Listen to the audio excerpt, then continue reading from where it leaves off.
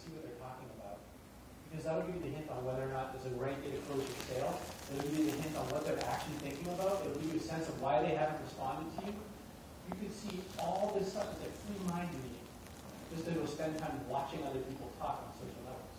You know what the number one thing people do on social networks is? Complain. Julian Smith and I had this joke for a long time. Oh, you're a blogger? What do you complain about? It's so true. I write complaints all the time. I wrote one just the other day. I was at my other favorite hotel in Vegas, the Trump International, and I called room service, and it was like that weird nether time between breakfast and lunch.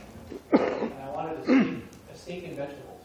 But evidently the deal was they would only give me a steak and eggs because it wasn't the right time. They didn't have the dinner steaks ready or something like that.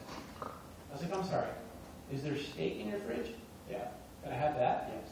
But you have to have it with eggs. Are the eggs stuck to the steak? Because I don't think I'll order that no matter what.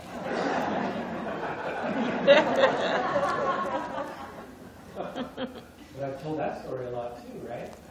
We tell our negative story 10 times as much. That's like a 30-year-old adage that we hear. Oh, the negative story.